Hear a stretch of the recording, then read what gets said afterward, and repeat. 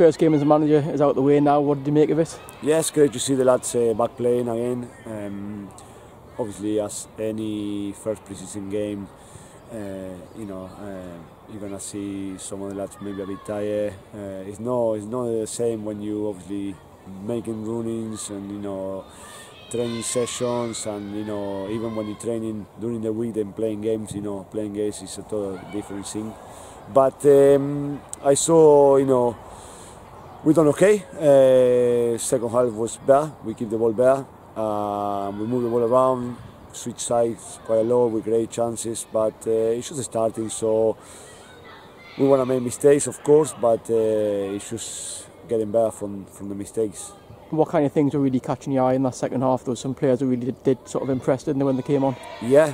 Will McGowan done really well. Defensively, we done well as well.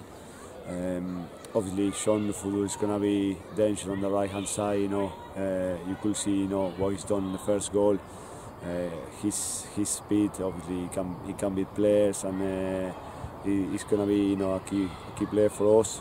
But overall, the lads done well. Luke James as well in that second half, lots of bright moments from him, probably quite unlucky not to get on the score sheet himself. Yes, Luke is a player that can hold the ball, is clever, making runs, good touches, good control. He just missed the goal today, but he'll come. Today was more like, again to keep getting fit. Obviously, we played two different systems. One the first half, one the second half, slightly different at the back. Just we need to try different things and see what works best.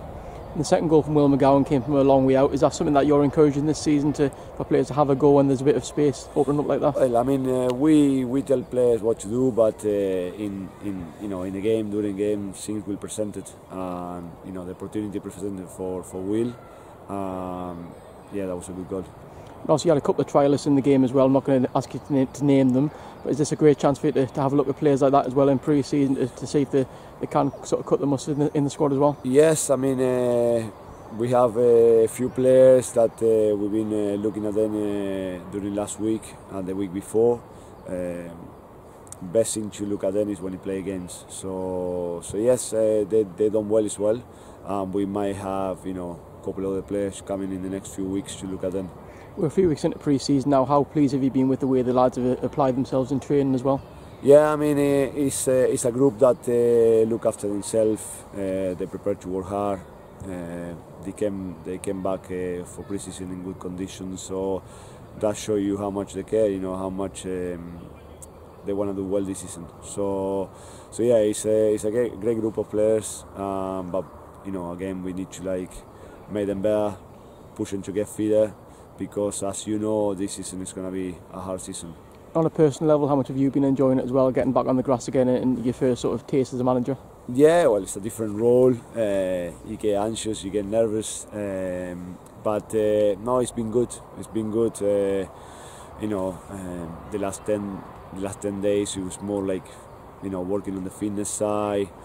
But now the games are coming faster, so yeah, we're looking forward to Saturday. Saturday obviously is a big game, with a lot of people that's going to be there supporting the team. So we're really looking forward to that one. How special do you think that's going to be to walk out in front of 4,000 fans next Saturday at First Calgary Arena against Sunderland? Yeah, well, it's the highest gate for the club. So yeah, we're looking forward to that game, and it's a different challenge, Obviously tonight we play against a team down in the leagues.